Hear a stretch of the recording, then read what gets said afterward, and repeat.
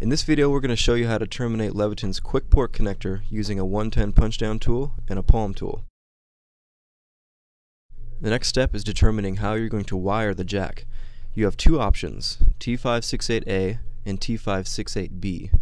On the palm termination tool we show B. On the jack as well, the sticker is showing B. Now you can peel off the sticker to reveal T568A if you choose to use that wiring code. Now we're going to use the jacket stripping tool to strip off the outer jacket of the Cat5 or Cat6 cable.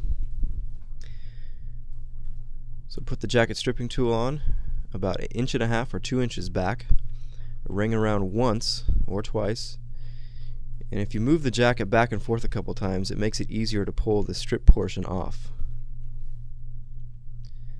Then you can flip out the exposed pairs and line them up for the jack termination.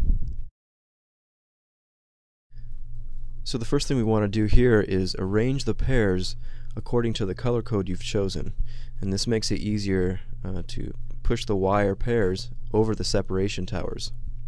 And for demonstration purposes we'll do a side termination coming in from the left. Using the blue pair as an anchor pair, punch that in first to the IDC according to the color code there, and then move on to the brown pair, then the orange pair, and then the green pair, making sure they're all set into the IDC. The final step is punching the pairs into the connector. You want to start with the blue pair, then move to the orange pair, then brown, and then green pairs. And the final termination should look like this.